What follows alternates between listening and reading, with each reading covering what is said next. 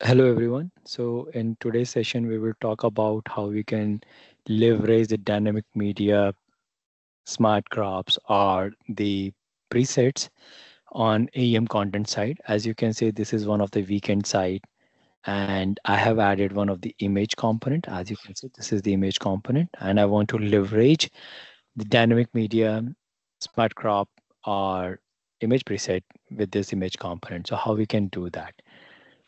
So just want to take you back. This is one of the asset which I want to use. And as you can see, I do have image presets with the name of card, grid, large, and responsive. Similarly, smart crops are having some options here. And I want to leverage the same on my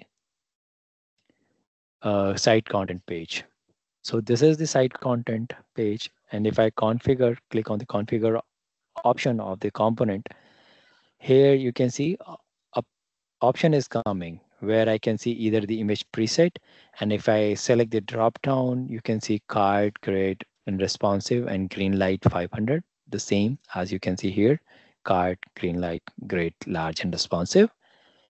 So same option is available here. I can select either one. For example, image in the image preset, I'm selecting responsive. I'm keeping blank this modifiers and clicking on the done.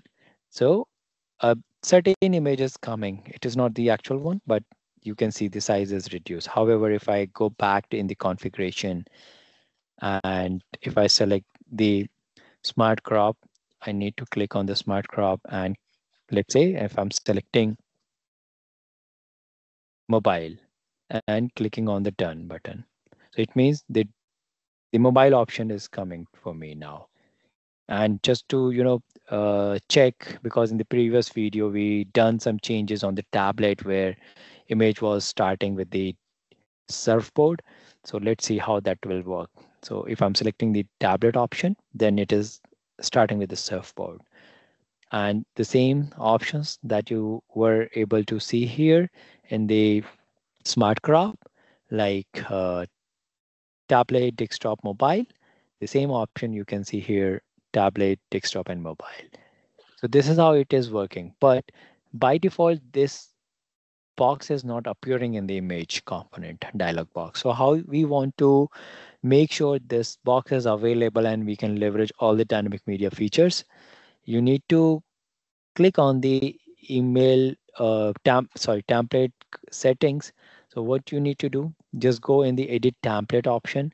Once the edit template option will be available, you need to check where is your image component. You need to do the changes in the policy of that. Click on the policy and select the enable dynamic media feature option. So once you are done with this enablement, click the done button, and after that you can see this component is having a dynamic media feature enabled, and you can select any of the option, either preset or smart crop, on your image component.